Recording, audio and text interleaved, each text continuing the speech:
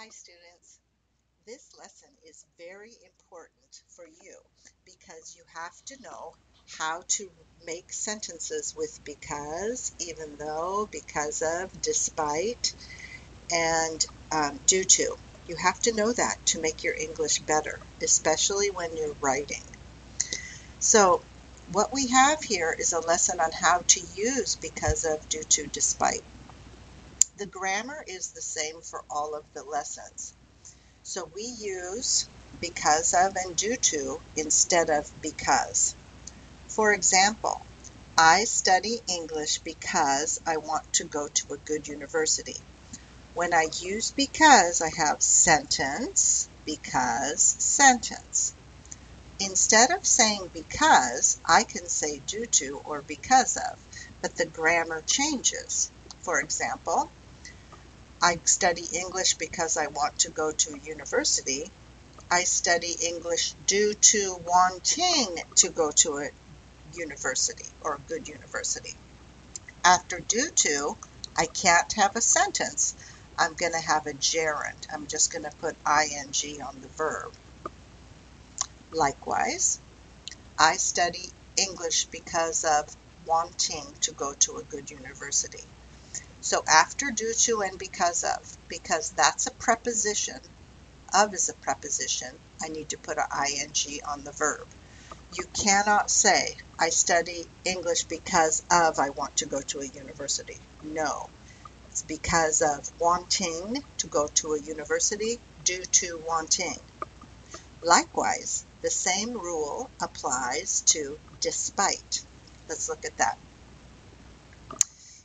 Even though we are not face to face, comma, we can learn English. And remember, when I use even though, no but there. Then despite not being face to face, we can learn English. Even though I have a lot of money, I am not very happy. Just kidding. Despite having a lot of money, I am not very happy. I'll have to change that to not very happy. So what you see here is this is a negative. Even though we are not face to face, we can learn English. So when I have despite, I know I need to have a gerund, ing verb. So I take the not, it's the first thing I do. Are becomes being.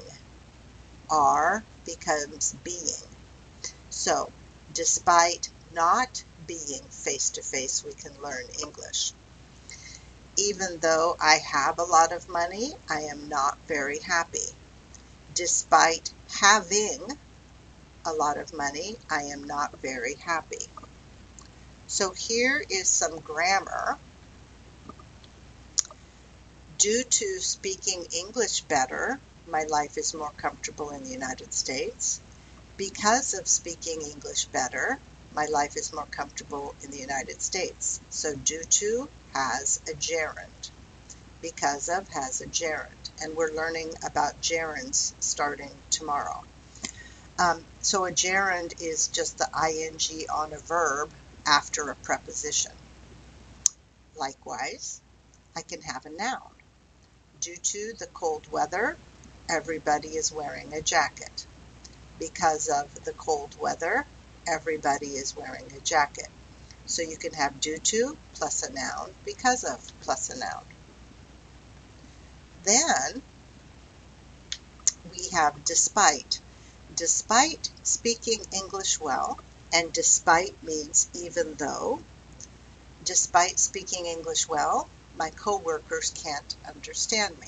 So this is an example of despite plus a gerund. Then I have an example of despite plus a noun. Despite the cold weather, I don't want to wear a jacket.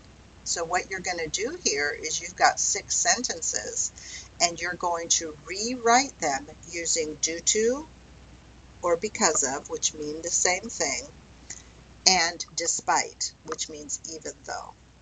For example, because we study online, we don't know everyone's face.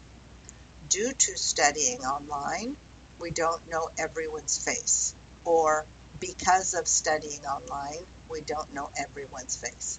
I think this is going to really help your English writing a lot. Everything we do in this class, your English will get a lot better. Please devote 10 hours of studying every week, and then I think you will find a very big improvement in your English. Bye.